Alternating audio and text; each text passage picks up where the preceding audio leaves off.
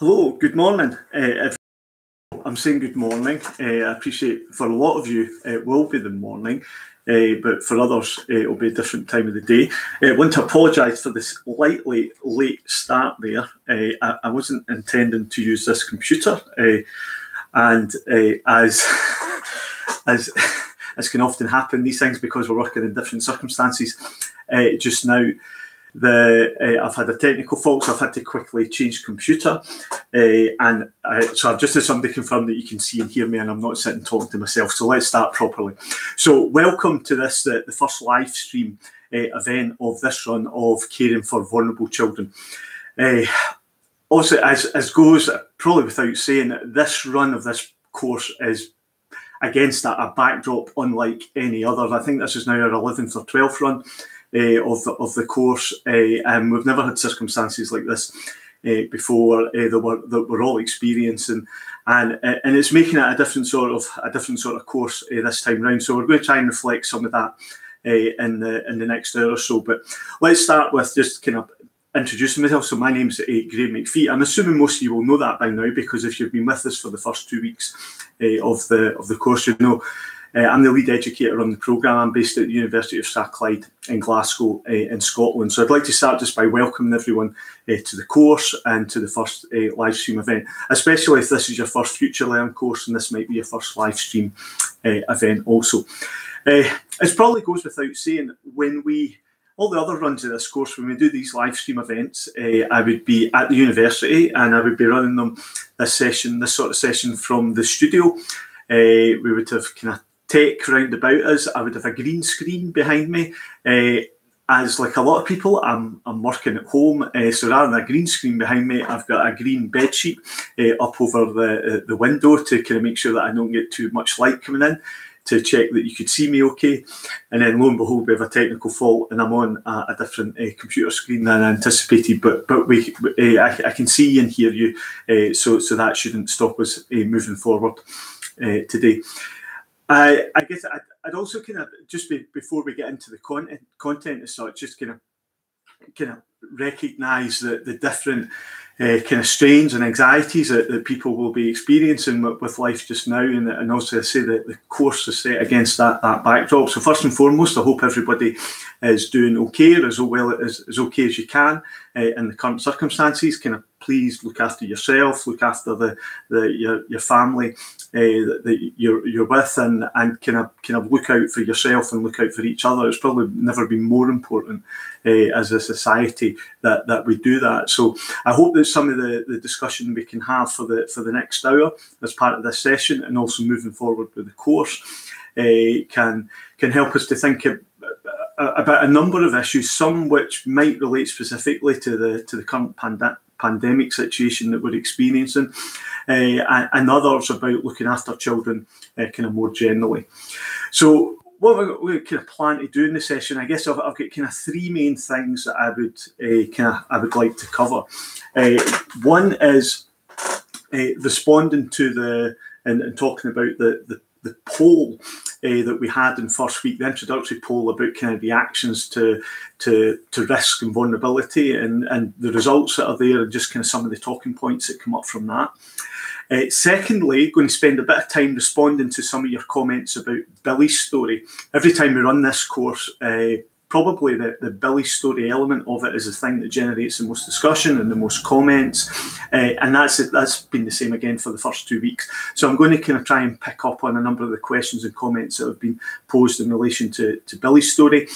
And then thirdly, I'm going to pick up on a range of other questions and comments that have been posted, not specifically about Billy's story, but just about other issues related to the course and themes that come up from within it. But before I go into that, I can almost kind of want to put out a disclaimer at the beginning, and as you say about it's impossible for me to respond to every question that has been posted, because we've had such a fabulous uptake in the course this time round.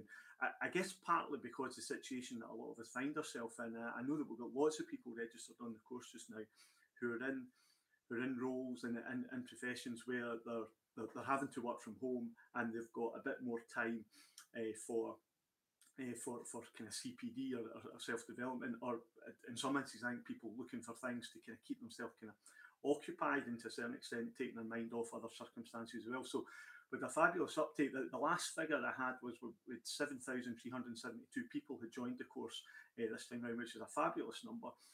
And we have got a truly international audience this time. We've got 127 different countries represented in the people joining the course. Vast majority from the UK, just under 3/4 from the UK, but we'll get sizable populations from Australia, Nigeria, South Africa, Ireland, Canada, USA, India, Ethiopia. These are just kind of some of the biggest international populations that are registered as part of the programme. So I'd like to say kind of welcome to everybody, and it's great to have kind of such an international audience.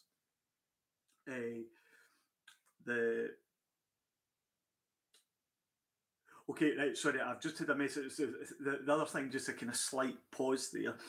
Normally, I would, if I was at the studio, in the university, at the studio doing this, I would have Sarah in the room with me. And so, but I'm actually communicating with her by text, because obviously she's working at home as well.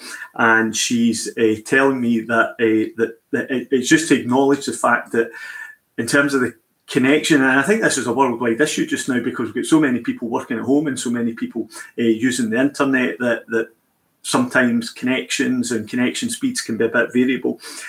So just in terms of the sound, sometimes being a bit kind of coming and going, although she's telling me it's better now. So hopefully the sound will stay good throughout the hour of the session. So let's jump into the materials. I say kind of three things kind of want to think about, in the first being the poll. So you remember in week 1, we gave you 10, almost as a kind of bit of a warm-up exercise, kind of 10 very short scenarios, and said pick the 3 that you think kind of represent the most in terms of kind of potential risk, potential vulnerability. So at the outset, it's important to say that this is, at this stage, kind of nothing more than an academic exercise. We want to get people to think about risk and vulnerability, and how do we begin to assess that, how to begin to kind of measure, kind of think about that, and how might we translate that into a professional setting where we're thinking about having to make about decisions about potential risk and vulnerability for children and young people. And if any professional involved in kind of real life decision making, we would be looking for a whole lot more information before we could kind of make substantial decisions. But nonetheless, this was a kind of useful exercise. Now, it was interesting. Now, if you haven't already, if you go onto the course page for that exercise, you'll see that we've posted the results in terms of kind of how you voted in relation to this. And there was a couple of scenarios that generated an awful lot of votes. So the first scenario, a tiny baby who's been given a violent shaking by their carer and is learning difficulties and upset because the baby won't stop crying. 80% of you identified that. So other people that voted, 4 out of every 5 had that in their top 3. And it's unsurprising. It's a scenario that involves a kind of small baby who has no agency for themselves, who's totally dependent on adult carers round about them. And in this scenario, has got an adult carer who isn't able to tune in a nuanced or a meaningful way in terms of interpreting that the baby's behaviour and understanding what the baby and what the child needs, and is the potential to respond in a different way that is going to be meaningful and safe for that child. So it's unsurprising that that's there with 80%. And likewise, the scenario that got second most votes was the scenario that said a 6-month-old baby boy who has not had any attention or anything to eat for 10 hours. 61% of you 61% of you can identify that. And again, it's a 6-month-old baby. So again, little in the way of kind of aid, nothing in the way necessarily of agency, able to kind of fend for themselves, etc., reliant on the kind of care of others. And so, again, unsurprising that so many of you are selecting that. So we've got this theme of when children are absolutely, especially young children, when babies are absolutely dependent on adults for all their kind of care and protection needs, when the adults aren't in a position to provide that, or perhaps aren't providing that, then that's rating very highly in terms of kind of risk and vulnerability. But also there was other scenarios there with older children. So that issue of agency and children able to influence things to some extent for themselves becomes less of an issue. But yeah, no, the scenario that got third most votes, and it was a scenario, was a 15-year-old girl who's recently been befriended by a man who's persuaded her to do sexual things to him in exchange for money and affection. So yes, she's older, but clearly a scenario that's got a lot of risk and concern tied up within it. And 54% of you identified that within the top three. So again, not totally surprising that that's there in that level. However, there's, I guess, how much would we need to change that scenario? And if it was not a 15-year-old girl, if it was a kind of slightly older young woman, my guess is it would have got less than 54%. However, the element of power and coercion would still be there in terms of somebody trying to persuade that young girl to do sexual things in exchange for money and affection. That would still raise a kind of lot of risk and concerns, and so my expectation it would still be represented highly, but possibly a bit later. Going to the other end of the scale, because I'm not going to talk through all 10 of them in this session, but it's interesting the scenario that gathered the least votes. And it was the scenario that says an 8-year-old girl of Afro-Caribbean origin who's just had her hair cut short because her white foster carer finds it difficult to manage. It gathered 1% of the vote. So 1% if you put that in your top three. And again, compared to the scenarios that got the most votes in terms of kind of young children, babies, absolutely dependent on the care of adults and that not being provided, potential physical risk, a risk of harm, kind of potentially not being fed, etc., and the impact that could have. Not at all surprising that this scenario, by contrast, gets a whole lot less votes. But is this still a potentially damaging, risky situation? Absolutely. So that this child is, the scenario is about the hair being cut, so we'll get no indication of physical harm, but let's imagine this sort of scenario and this sort of development playing out over a long period of time, where a young person's cultural identity, cultural heritage, sense of self, sense of belonging, kind of where they come from, who they are, has been continually dismissed, diminished, no value placed on it. It's not something that's important. And I think this scenario is they've cut the hair because the foster carer finds it difficult to manage. This isn't about the young person's needs. This is about the adult's needs. And if that continues to play out in that way, in terms of the needs of the foster carer outweigh the needs of the young person, then as time goes on, that becomes more risky and more vulnerable in terms of that young person's sense of self, how they're going to grow and develop. And yeah, there might not necessarily be the physical risk and vulnerability that we see represented in some of the other scenarios listed here, but it's still something that we absolutely need to be concerned about. So, as I say, this was a bit of a kind of starter exercise in week one to get us thinking about kind of risk and vulnerability with very with very short scenarios to get us started. I'd like to move on to Billy's story. Billy's story, as I say, probably every time we run the course generates the most comments. So let's just kind of start with a couple of things about Billy's story before we move on to try and respond to some of the questions that have been posed here. So Billy's story is fictional in a sense. So Billy's not a real person, and this was created for the purpose of the course. However, the circumstances and the events that play out in Billy's story over for the first 2 weeks and for the next 4 weeks, for the 6 weeks in total, are absolutely based in reality. And obviously Billy's story is set in Scotland, where we are here at the University of Strathclyde. So whilst it's fictional, it's very much based in reality, and there are lots of Billys up and down the country in these sorts of situations and similar kind of situations. And so that using Billy's story as a way into talking about a whole range of issues and challenges is something that's kind of quite useful for us.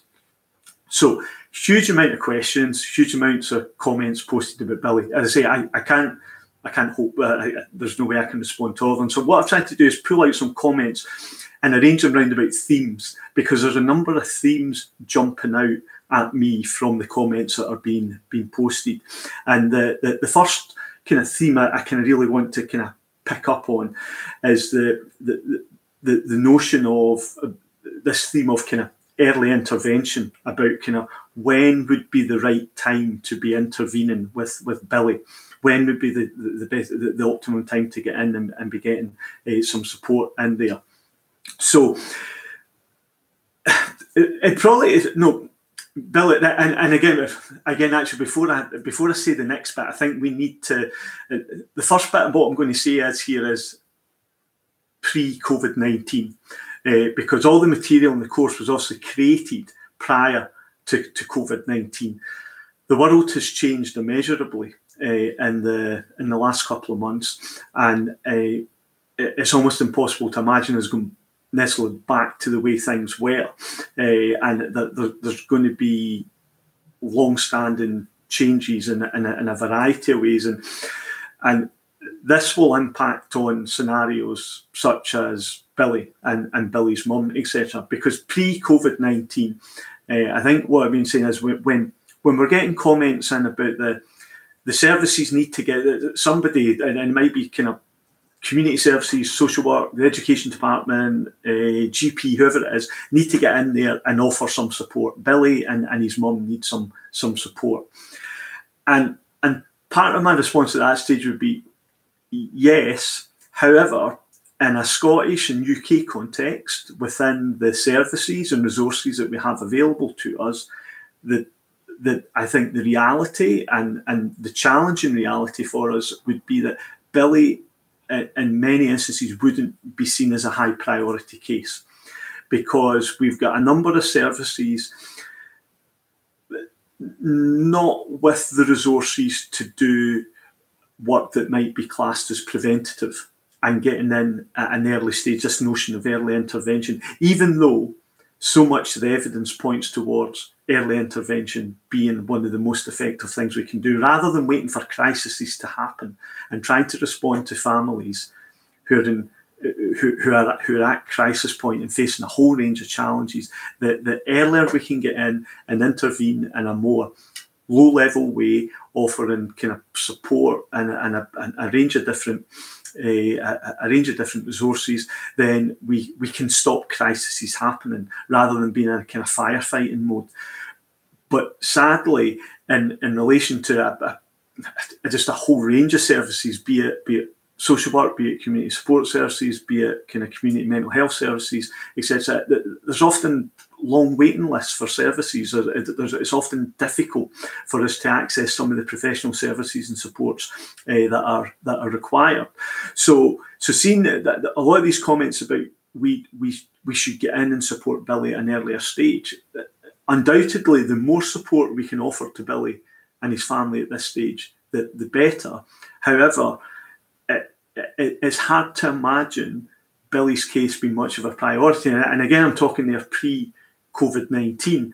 If we think about, certainly in a UK context, about what is going on just now, then that becomes even more so the case, because we are responding to a crisis the likes of which we've never experienced before, and the issues that are presented to kind of services are just so profound that cases such as Billy's family will slip even further down the kind of list of priorities, and especially with the kind of lockdown situation that we find ourselves in, with families being more and more kind of separated off and isolated from each other in our homes, and having less contact and being less visible and less present, then it's going to be even harder for agencies to identify and provide support to families such as Billy. So when I'm responding to this by saying that I don't think Billy's going to be a high priority, that is by me.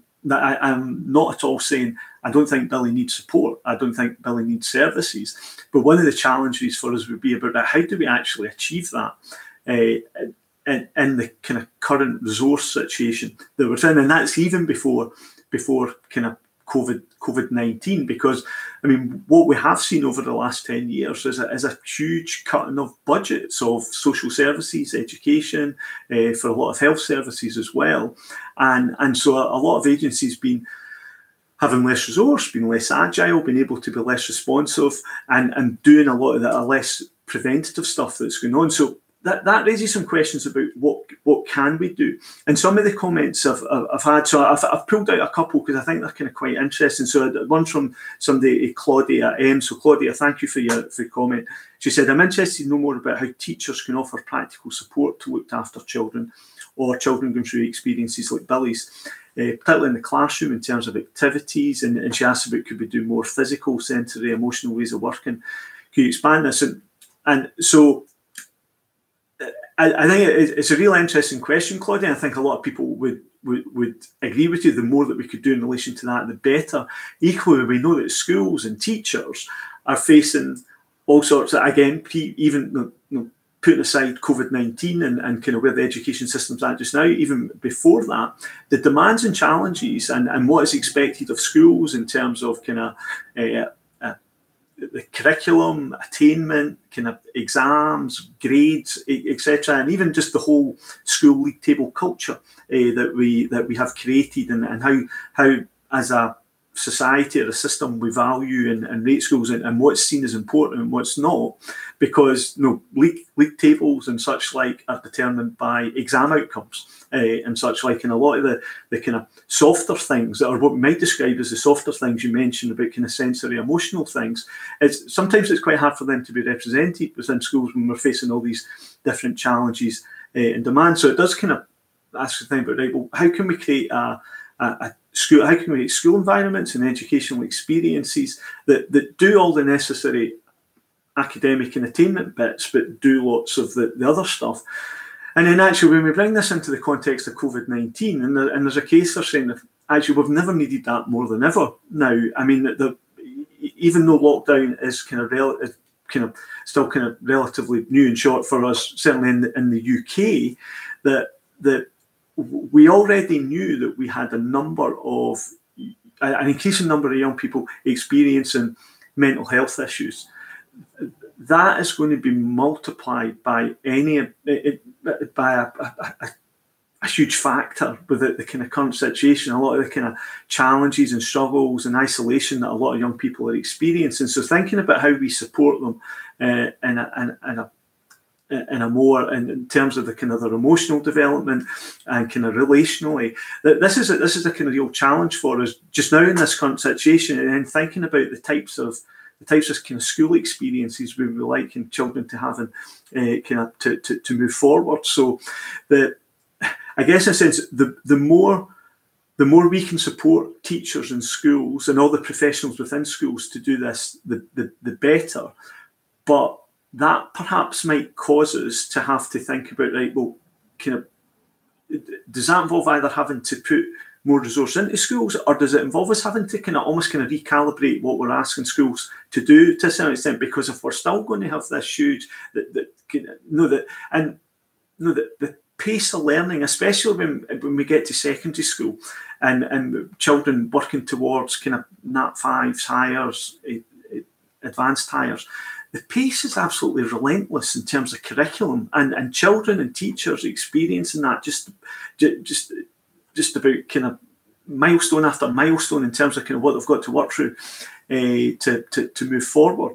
And does it leave any adequate space for emotional holding, containment, the sensory things, and for us to actually think about what do we want schools to do, and is it purely about education, or can they be providing other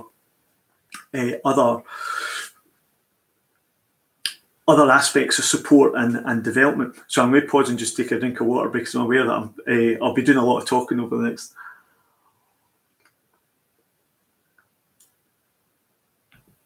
Yeah, and yeah, I can see the comments coming up that have been posted here, and I've just responded to one from Linda Mullins. Linda, thank you for making the comment there. And she says, yeah, many teachers would need input to enable them to widen their mindset to include nurture as well as I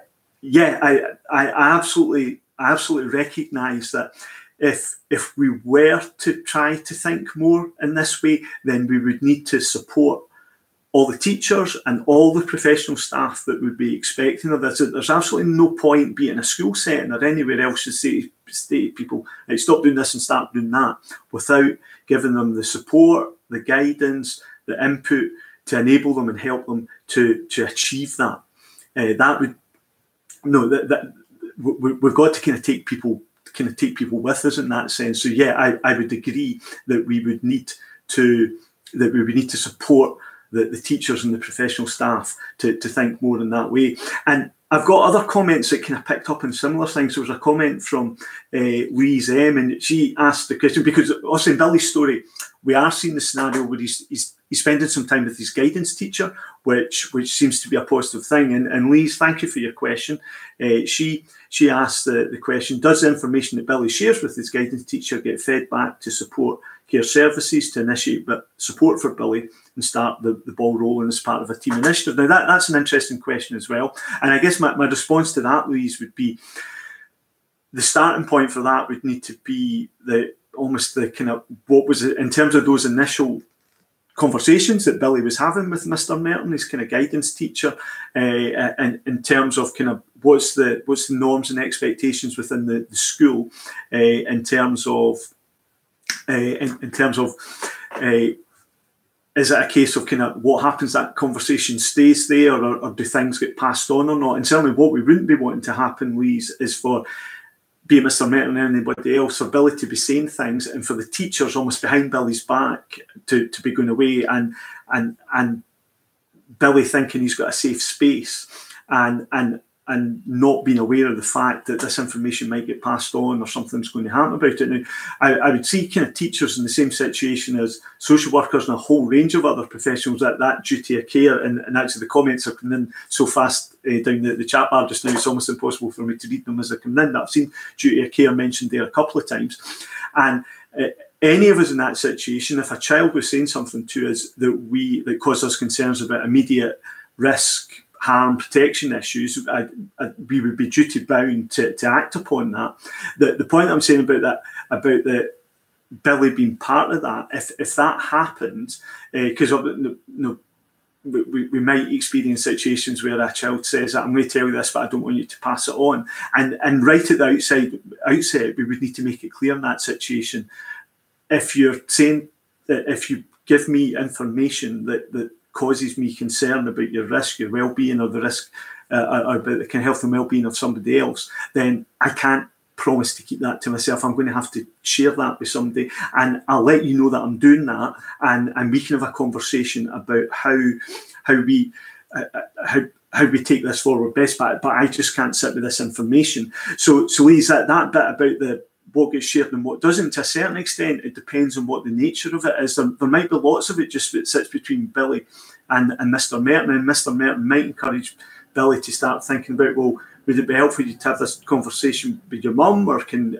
we take this somewhere else in a way that's going to help you, or not? So that might be one element to it. Whereas if there was something more immediate in terms of kind of risk and protection, then that would need to be shared. And good practice would be that Billy would be made aware that was happening. I'd like to pick on another kind of couple of comments, all about kind of all about Billy's story. The question from Sarah Ross, and I've picked this comment out because it's something that doesn't just sit in Billy's story. But Sarah asks the question: how early does early intervention need to be? Is primary too late, or can their behaviours and issues surrounding attachment can be improved or healed at a later stage, or does it just get harder to help them later? The later they are identified. And I think that the message that I would want to be across, and then certainly at the University of Strathclyde, within all the schools and departments that might be involved in educating and training, be it social workers, teachers, kind of any kind of health, kind of social care professionals, it's never too late for us to make a positive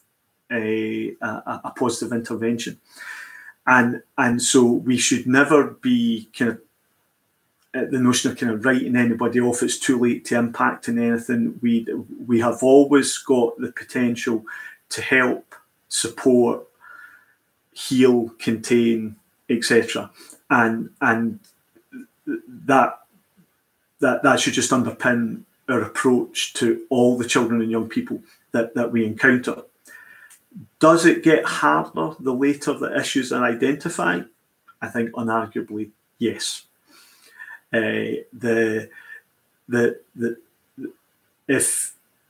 services or professionals become aware of children and some of the issues that children are experiencing later down the line, and young people have had kind of more exposure to kind of potentially damaging, harmful experiences, then there is more likelihood of that having had more impact on them, and the task and for people in terms of trying to support those young people can become all the more challenging. So yeah, it can get harder the later some of these issues are identified, but absolutely we should be trying to intervene and support all children and young people, regardless of their age or stage. Obviously, the scenario in Billy's story is secondary school, and I was going to say something there, and I would be giving away a spoiler because you've still got another 4 weeks of Billy's story to come. So I'm going to stop with that chain of thought. We'll maybe pick that conversation up in 2 weeks' time when you've seen the next 2 weeks of Billy's story. One other comment about Billy. I think this is a really important one. Caroline Kennett. Caroline, thanks for your comment. She says, although Billy is getting support through school, does this continue through the school holidays so he doesn't feel completely isolated with his problems? So we'll pick up on that and then go on to say, does Billy get support with his mental health and to help understand what's happening with his mum's mental health? So two really important points. Actually, I'm going to deal with the second one first. The second one first. Actually, there's a number of comments and I think are kind of very kind of strong argument to support these comments. Just excuse me a second. That perhaps the most effective way of supporting Billy would be to try and support his mum. And so there's lots of comments about what Billy needs, but if we can support Billy's family structure and bolster that, then is that the most effective way of supporting Billy? So this issue of helping Billy to understand what's going on and what's happening with his mum's mental health, but actually supporting Billy's mum with her mental health and impacting on her ability to be there for Billy, to be present, to care for him, then that in many ways might be the most significant way to support Billy. And again, I'm seeing comments come in, so I just saw one there. Ryan, would Billy benefit from a befriender? Absolutely, potentially yes, and watch this space in terms of how Billy's story develops. Go back to the first point of that Caroline raised. Billy's getting support through the schools. Does this continue through the school holidays? That question actually jumped out at me, Caroline, because of the situation that we find ourselves in now in many countries with COVID-19, with schools being closed. And I guess I can speak most to what's happening in Scotland and the UK, but kind of recognising that this may well be a scenario that is playing out in a whole variety of countries around the world. We know that many children and young people get a lot of key services via school. And for some, it can be as key and fundamental as it might be the best or the most consistent meal that they get every day being at school, and alongside a lot of other things that might happen. So we are being presented with a profound set of challenges just now as a society, in terms of schools being closed and a lot of young people no young people being at school, and those young people not having access to a lot of those more kind of basic and underpinning supports and services that would normally be part of their experience. And so at a basic level just now, some of it is about food and sustenance. I think it's a really important point about taking that beyond the physical food and sustenance bit, and about kind of emotional support and well-being, and a lot of things that children will get from attending school. And I mean, there's already very worrying statistics in the UK. I mean, I saw a report a couple of days ago that is suggesting that in any given day in the UK just now, up to 1.5 million people are potentially not eating anything for a whole day, because of the situation that they find themselves in due to COVID-19, and pardon me about that kind of lack of resources, food, money, and things like that. So young people being out of school and not having access to these support services is a really significant kind of challenge for us. And I mentioned earlier about I think it's almost impossible to imagine us just going back to the way things were before, and it feels that this virus is going to be with us it's going to be with us forever potentially, but it's going to be with us for the next while in terms of us not having a response to it in terms of a vaccine. So quite how schools are going to be functioning even come August, September, it's almost impossible for us to imagine at this time. And I mentioned earlier that the word about kind of recalibration. Do we need to think differently about how we support and bolster some of these children and young people who would normally access a lot of that support via a school system? Because if the school system is going to have to operate differently, then that presents some kind of significant challenges for us. I'm going to leave Billy's story for just now, because I've got some other questions that I would like to kind of respond to. But I want to say that also Billy's story continues for the next 4 weeks. We use it to try and raise, or it kind of gives a bit of an insight into a number of kind of different issues that are relevant when thinking about how we kind of care for and respond to children who might be experiencing a range of different vulnerabilities and risk issues. So in 2 weeks' time, the story will have moved on again, and we'll be able to talk about different aspects of it. I'd like to pick up on some other questions that were posed, well, questions and comments. Sometimes I'm getting specific questions, but sometimes it's more a kind of general comment for me to respond to. But a number of kind of interesting themes coming up. So I saw a comment from Sonia Mitchell. So Sonia, thanks for your comment. It's quite a long comment. I want to pick up on the element of your comment when you were talking about if people are having kind of poor attachment experiences, because obviously in week 2 we had some material on attachment. You listened to Judy Furnival talking about attachment, and there was some other material associated with that.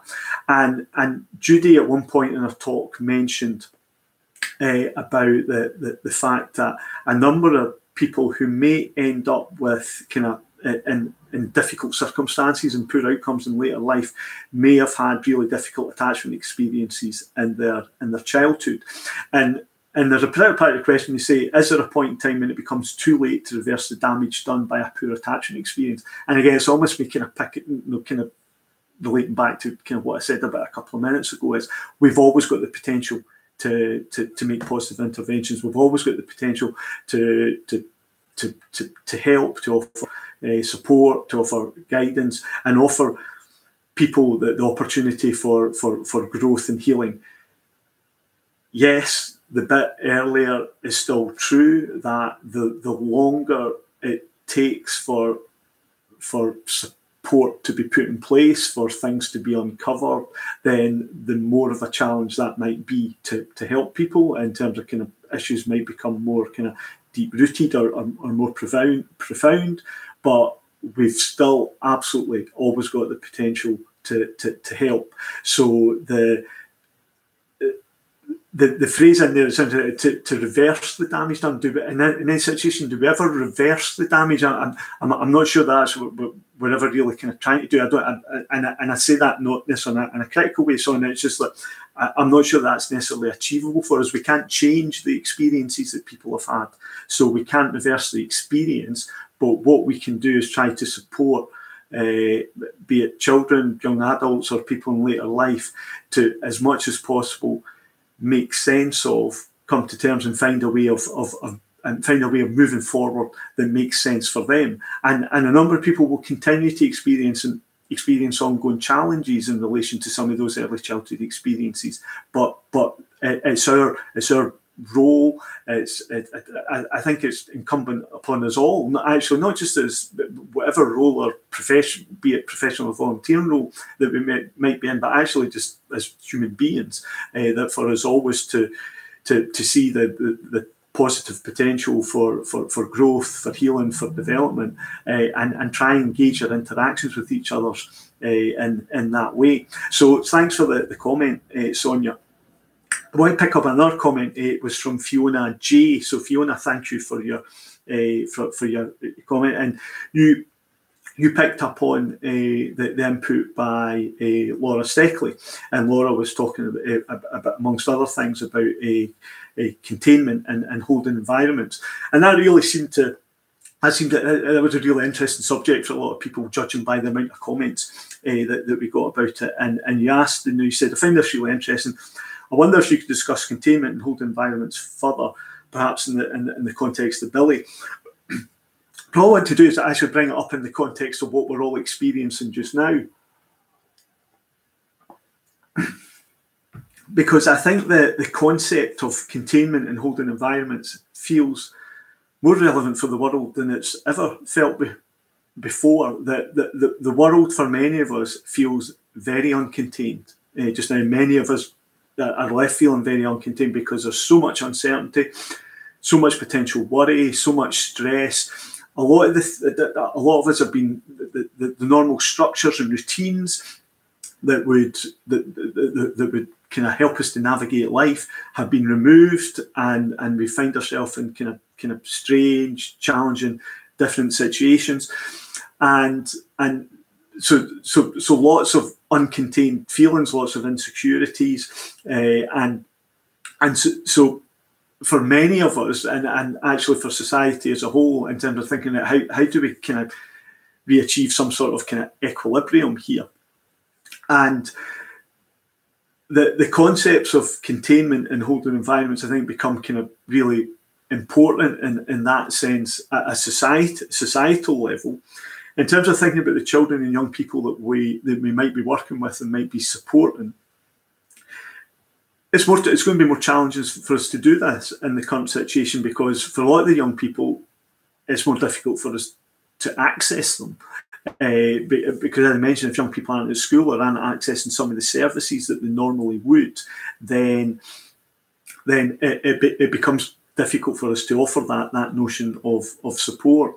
But I mean, I guess part of the reason I got Laura to come and do the session, to be part of the programme, quite apart from the fact that she's a colleague that I work with on a very regular basis, I think these concepts of containment and holding environments, and thinking about the kind of what children, how we can best help children, is one that is fundamental to our understanding of kind of supporting children who might be experiencing adverse situations, risk, and how we can try to support them through that.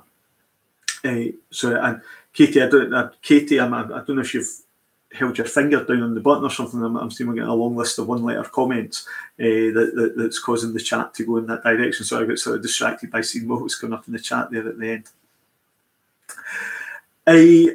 Another comment from Angela Auld. Angela, thank you for your for this comment, and it picks up on a lot of the chat that I've seen coming up in the chat, but it has been going too fast for me to kind of see everything that's been coming up. But Angela said, I would like to know whether you think it's a good idea for all staff from high schools to receive mandatory training on subjects like attachment and trauma training.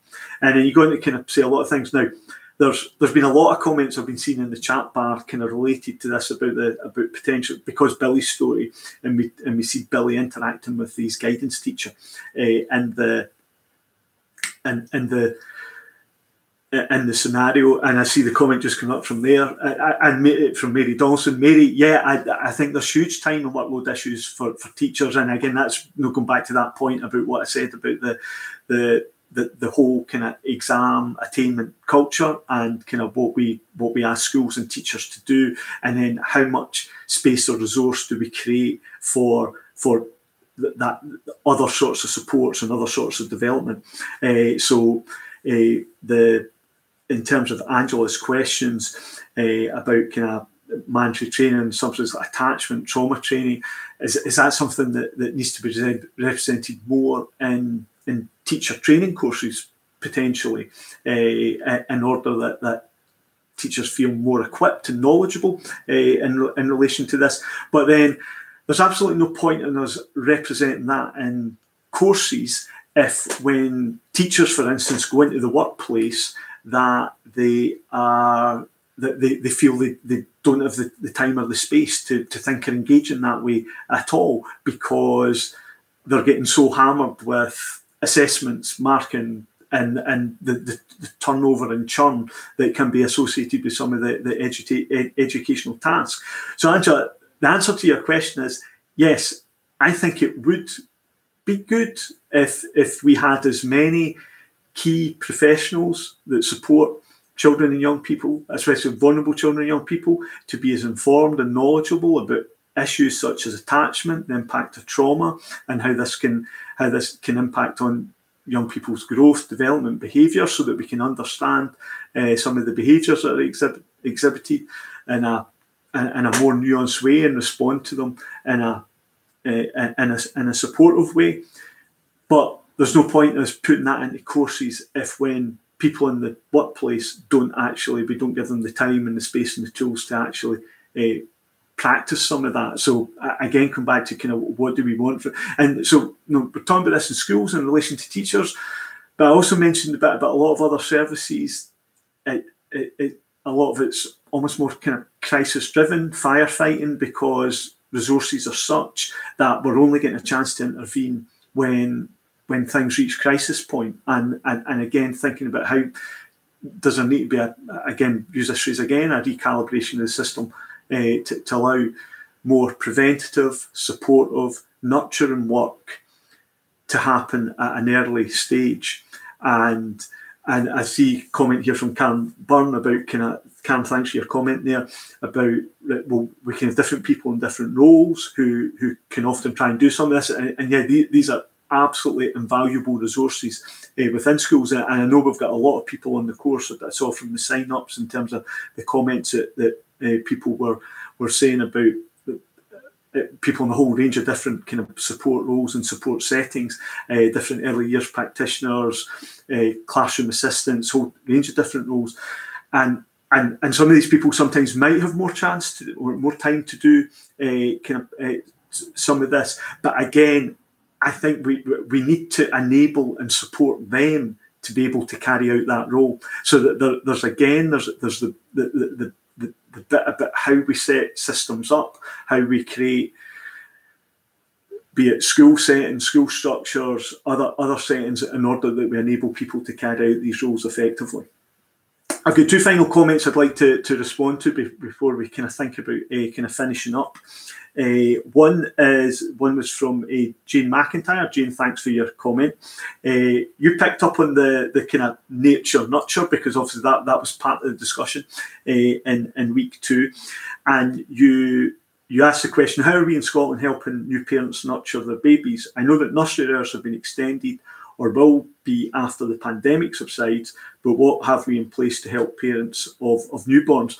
I think it's a really interesting question, and I'm particularly picking up on this, going back to the fact we've got such an international audience, and yet we've got more people from the UK than from anywhere else. But I said at the beginning, we've got 127 different countries represented, and I think because there's different answers to this in different cultures and different contexts, because in different societies and different cultures, there's different levels of acceptance about state involvement in the life of people within society, and certainly thinking about parents and who's got the right to decide what about children.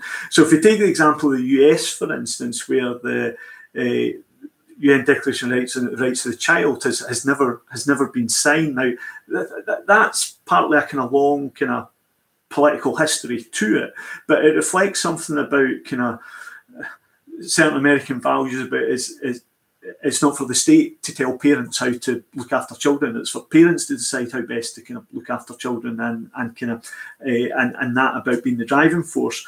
Whereas if we jump to the other end of the scale, where kind of countries, especially kind of perhaps more kind of Scandinavian countries and kind of in our countries in Europe, where I think culturally there's much more acceptance of the role of the state in a whole range of kind of functions across society, and part of that would be about helping to support parents and being involved in the life of kind of children in different ways.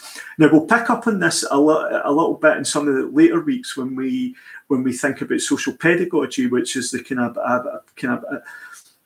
an approach to thinking about and caring for children, which kind of in many mainland European countries, but especially a lot of the kind of Scandinavian countries, where social pedagogy is kind of very kind of influential and very embedded in a lot of practice.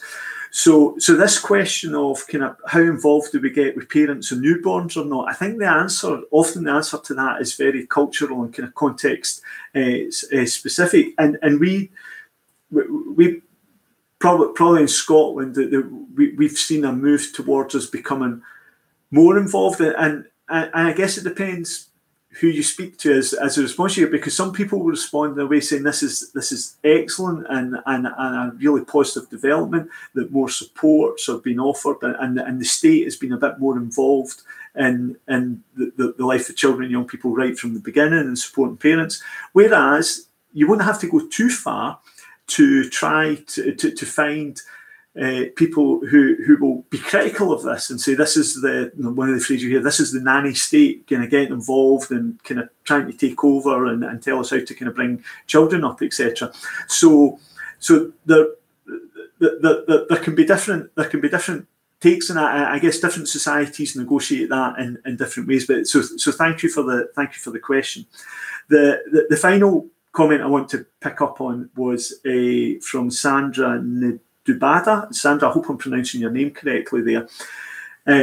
And you said, in light of COVID-19, at some stages schools return, and also we don't know in the UK context, we don't know when that's going to be. What would you put in place for all students? And although you say primarily 5 to 12-year-olds to support them, and specifically for students who have significant attachment difficulties.